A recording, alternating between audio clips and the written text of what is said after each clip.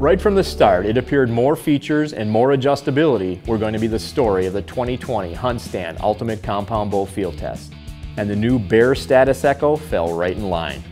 This 33-inch axle-to-axle bow arrives sporting new super adjustable cams and a new Align Lock sight leveling feature built into the riser that you won't find anywhere else. And cosmetically, we couldn't resist a more or less instant attraction to the new Fred Bear camo finish you see here. A neat retro look that is one of 6 different hunting finishes for this bow. So what are the reasons to run down to your favorite pro shop and pick up a new Bear Status EKO? There are several, but here's a list of our top 3. Reason number 1, solid speed. Our 2020 test marked the 3rd year in a row a Bear bow has taken 2nd place in our speed test. And this year was the closest race ever. The Status EKO tied with the Expedition MX16 for 2nd place in our speed test by posting a 3-shot average of 303.6 feet per second. Nice! Just behind the 304 feet per second posted by the speed test winning Matthews VXR. The speed came with solid help from the Status EKO's new highly adjustable EKO cam, which allows you to customize the let-off to 4 different positions, 75, 80, 85, or 90%, without sacrificing any performance.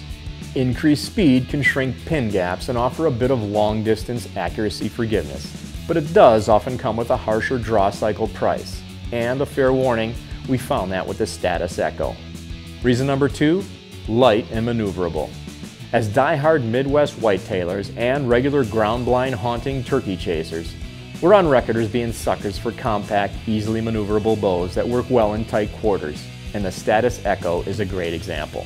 For the record, virtually all the bows in our test hung around the same 32 to 33 inch axle-to-axle length and relatively similar mass weight, but the Status EKO checked in as the lightest in the test, weighing in at 5 pounds 12 ounces complete with accessories, which was 6 ounces lighter than the 3 heaviest bows, the Elite Cure, Expedition MX16, and PSC Evo NXT33, that weighed in at 6 pounds 2 ounces.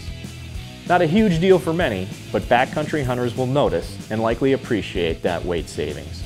Reason number 3, good bang for the buck. At an MSRP of $9.99, the Status EKO was the least expensive premium bow in our test, about $115 less than the average. That's good news for bow hunters everywhere, and especially those on strict budgets.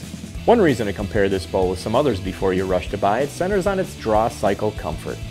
There's no denying this bow is fast, but it lets you know it instantly. The draw cycle of the Status EKO was the harshest in the test, which could be a factor for some archers, less for others. Know your priorities and try before you buy.